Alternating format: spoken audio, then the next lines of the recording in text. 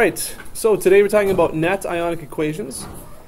And obviously we're talking about chemical equations here that involve ions, because it's an ionic type of chemical equation. And the word net means net versus gross, right? So you guys know about gross pay is if you work at a job, it's the total amount of money that comes in. The net amount of money that you take home would be everything after you've paid all your fees and dues and taxes and stuff. So the net ionic equation is basically the final chemical equation where all spectator ions, and you should have looked that definition up, have been removed. So spectator ions are ions that exist at the beginning and exist in the same form at the end, don't take part in the actual reaction, actual forming of the compound. Okay? So it represents only the ions taking part in forming a compound that is insoluble. All right, so let's take, for example, the combination of a very strong acid, hydrochloric acid, and a very strong base, sodium hydroxide. And if we take a look at this equation, let's write a net ionic equation. Now, there's going to be just a couple rules. We're not going to get too far into the rules, okay, with how we write compounds in their ionic form. But what you need to remember is that strong acids and strong bases always fully dissociate. Okay? So like HCl, all the binary ones, HCl, HF, HBr, HI, those ones always completely dissociate. So we can write HCl as ions. Okay? So HCl aqueous, if you put HCl into a solution, it's going to split apart. That's what makes it a strong acid, is it splits apart really easily and readily. And so we have H plus aqueous plus Cl minus aqueous. Now I know sometimes we do hydronium ion, H3O plus, sometimes we do just H plus. Okay, for all intents and purposes here, we're not including water in the equation, so we're just going to use the H plus. Okay, you'll see it both ways, all right? And for some cases, we need to think about it as hydronium, H3O plus. But in other ways, it's like, well, let's just forget the water that's in there. Let's just focus on the other things, and that's what we're doing here. So what you want to do, strong acid, strong base, and anything that is insoluble, you also write in ionic form. So strong acids, strong bases, and soluble compounds. Did I say soluble? Soluble compounds. Always written in ionic form, because that's the way they really exist in the solution. So HCl becomes H plus Cl minus. NaOH becomes Na plus OH minus. And notice I've got the little AQ there, right? That's aqueous. It means it's mixed in water.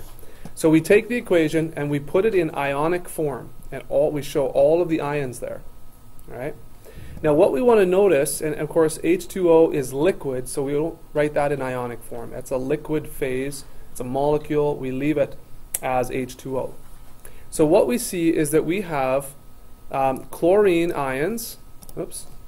We have chlorine ions right here. And we have Na plus ions right here. In the beginning, they are in ionic form. After the reaction here, on the right side of the equation, they are still in ionic form. So Na and Cl are spectator ions. So because they don't actually take part in forming the compound, whatever the compound is at the end, then they can be eliminated from the net ionic equation. So they basically cancel each other out, right? They're the same on both sides, just like math. If you have plus 1 on both sides, it's gone, right? So what do we have left?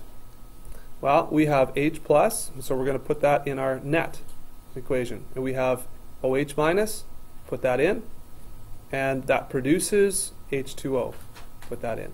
So that's a very simple example of a net ionic equation, all right? So again, from the beginning, you want to take your equation, anything that is a strong acid or a strong base, you want to totally split apart into its ions. Anything that's insoluble also gets written in ionic form. And then anything that's soluble can stay. And if it's, of course, in liquid form and that sort of thing, H2O is a molecule, so we don't want to split that up. And then you basically just cancel out everything that's on the same on both sides that in ionic form. Okay? And that's how you get to net ionic equation right here. Okay? So you want to write this down. I don't know if this is in your notes already or not, but you want to write this down. Page 590, number 23 and 25 are your practice problems in doing this. So remember the rules, and 23 and 25 will be your net ionic practice equations. Any questions? Okay, so now we turn our attention to polyprotic acids. So if we talk about polynomials, other poly things in life that you've heard of before, it means many, right? It means a collection of many. So poly means many. Protic would refer to the protons or the H plus ions. So polyprotic acids would be acids that have more than one H. So H2SO4 is an example of a polyprotic acid. So in cases where there are multiple hydrogens in an acid, the first hydrogen is usually released quite easily, but the second is not released very easily. So here we have a case where H2SO4 we know is a strong acid. And how do we know that? Well, if you look at your data tables, you'll see that, well, and we'll get into this a little bit later, but the Ka is very high. So that means it dissociates very, very easily and produces a lot of H plus or hydronium ions in solution. So it's a strong acid. But does it completely dissociate? Okay, here's the thing. With something like this first step where it emits one hydrogen, see, it donates a hydrogen to the water, that happens very quick and very easy. That's why this is a strong acid. What happens is we still have this species here in solution. And technically, this has a hydrogen that is able to be donated as well. And really, this is a weak acid. This hydrogen is able to be released in solution, but it's not released very quickly or very easily. It's just a weak acid. So a strong acid releases lots of hydrogen ions into the solution, and a weak acid just releases a low level of them, okay? So think about battery acid or stomach acid, right? Very corrosive, very acidic. And think about lemon juice, right? Or apple juice or something like that, where it's a very low level of acidity, but it's still acidic. So strong versus weak. So the second hydrogen is not released very quickly or easily. So what we can learn from this is that H2SO4 is a strong acid, and HSO4 is a weak acid. And we're going to talk a lot more about weak acids and their reaction in chemical equations coming up. But that's a little note on polyprotic. So when you're doing net ionic equations, okay, what you might find is that when something like this, when this dissociates, all right, it's going to dissociate into this right here. So just one H is going to come off.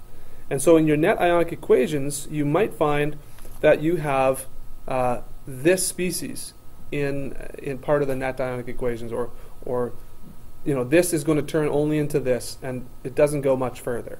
Okay, so the strong acid is going to dissociate. So this H2SO4 becomes H plus HSO4 minus. Does that make sense? Not both hydrogens are not going to be split up. So does that make sense? Like HCl, that's going to totally split up like this. Okay? But H2SO4, right, is going to be left like this. So not both hydrogens are going to rip off real easily. The one's going to come off, but the other one, I mean, there's a lot of things going on here, right? This is an overall negative now, so it's a little bit tougher for this one little positive to get out of there because it's a negative and it wants to stick around. The ion has shrunk a little bit, maybe, right? And so everything is a little bit tighter and a little bit more compact and all this sorts of stuff. So that's the way I think that this needs to be split up if you run into that in your net ionic equation. Okay? Any questions?